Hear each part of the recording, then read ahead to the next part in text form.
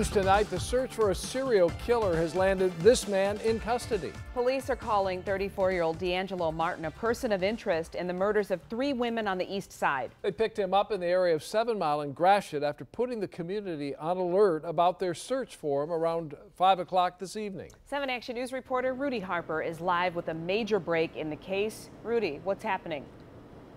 Well, Glenda, police took him into custody at a bus stop. Witnesses there say several DPD officers were at the scene. We also spoke to Martin's aunt tonight. She had this message for families of his alleged victims. To the families, I apologize. There are not words that can come out of my mouth that could feel the sorrow and the pain that you're feeling. And I don't understand, but I'm trying to understand. And may God be with you and bless you.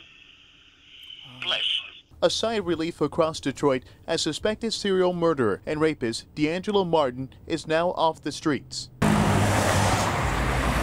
Police took him into custody at this bus stop around 7:30 tonight near Gratiot and 7 Mile.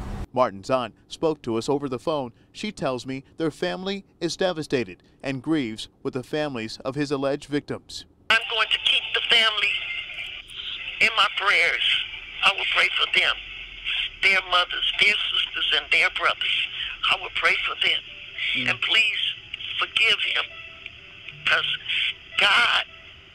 only God has the right to give a life, and only God has the right to take a life.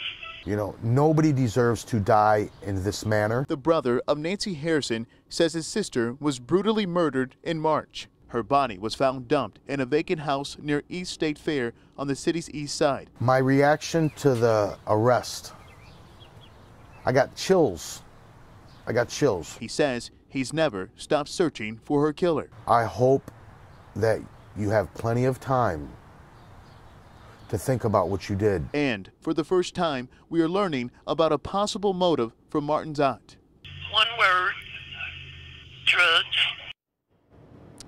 And Martin's aunt told me he chooses to be homeless. At last checked, he's still in DPD custody. Live at police headquarters, I'm Rudy Harper, 7 Action News. All right, Rudy, thank you for the update there.